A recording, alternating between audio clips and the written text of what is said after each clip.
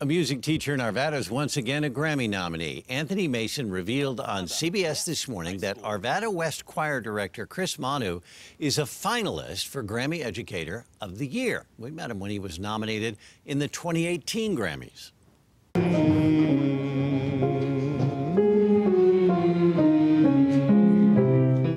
He has some great skills at teaching kids. Once again, he beat out thousands of teachers for one of the 10 nominations.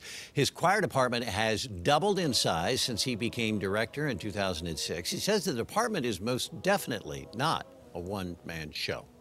Not a one-man show here. This is a comprehensive department with kids that just give everything to this department. All of the finalists get a grant, as do their schools. We're going to find out if he wins coming up on January 26th. Alicia Keys hosts the Grammys right here on CBS 4.